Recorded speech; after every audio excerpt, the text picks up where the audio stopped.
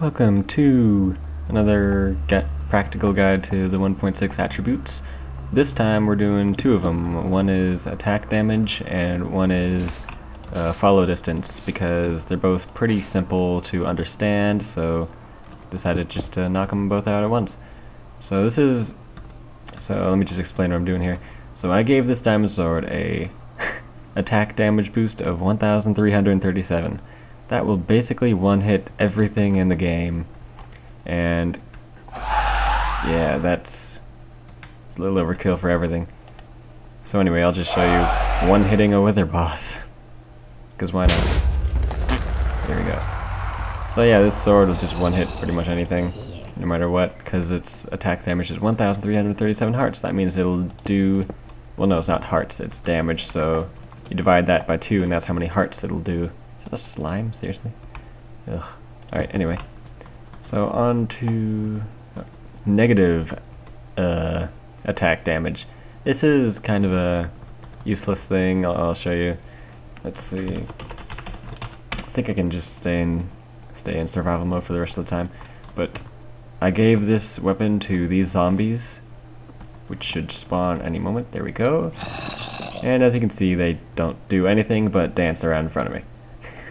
Like, it's kind of funny to watch, though. It's like, party hard, yeah, yeah. And as you can see, I can't do any damage to him. I'm basically doing the same thing. I'm just whacking him. Is it F5? That, yeah. See, I'm just kind of whacking each other with the negative attack damage. It doesn't heal them. It doesn't do anything. It just does nothing with negative attack damage. So it's kind of fun. So you can like spawn an army of these and they won't hurt anybody. But on to follow distance, I guess. That's all I wanted to say about attack damage. It's not much to say about it. It's kind of intuitive and simple. It's a simple mechanic. So on to follow distance. This guy's got the default follow distance of a zombie of 40, which was updated in 1.5 or 1.6, so that he will track you around until you're like 40 blocks away, that kind of stuff.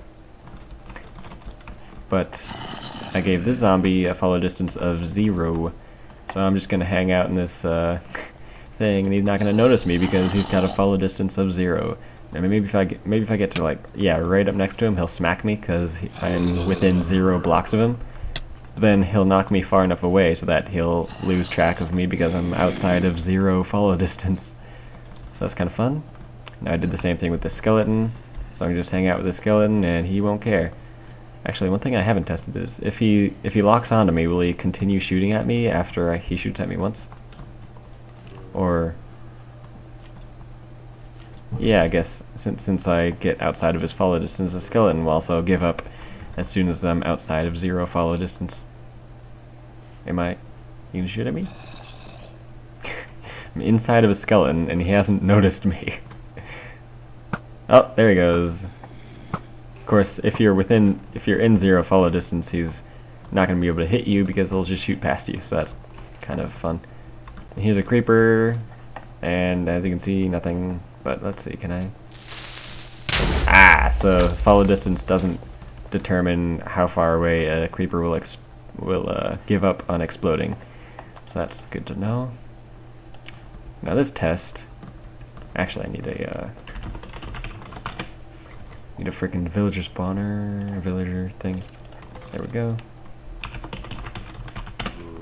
One thing I haven't tested is if zero follow distance zombie will find a villager, or whether or not he'll follow a villager.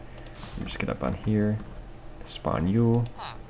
I have a piston door set up over there with a default zombie and a follow distance of 120 zombie, and I'm gonna see if the default will have as much follow distance, or if the 120 follow distance zombie, they might not be rendered, so might have to get a little closer so I can. Is he coming? He should be coming.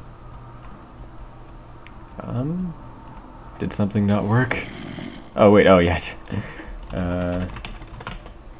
I blocked it off while building so that he wouldn't escape while building. And as you can see, the follower zombie is the zombie that gave 120 follow distance. He's going for the villager while the default zombie is not. So he's just hanging out in here. He's got the default follow distance of 40, so he can't see these 90 blocks away, almost. I think it's like about 90 blocks away that cage is from that. Where'd that creeper come from? Oh, he spawned on the... Yeah, it's nighttime. I have night vision, so... yeah, things will spawn, but it's not dark to me.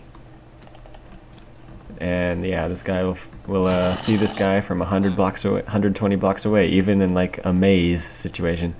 So it's always fun to make zombies that can see villagers through mazes, and then the zombie will just solve the maze. I think Seth Bling made a video like that, so that's fun. Anyway, I think that's about all I can say about follow distance. I'm not sure if you can use it on pigmen. Like, I've tried on pigmen, but it doesn't seem to work. So I might want to test that out a bit more, but yeah. Is there anything else? I guess there's only a couple attributes left. There's movement speed, which is a technical one with the values it uses, and then there's, you know, like the horse jump thing. I'll probably just put the horse jump attribute in the same video because, yeah, that's not much to explain. But anyway, I guess see you next time for the movement speed.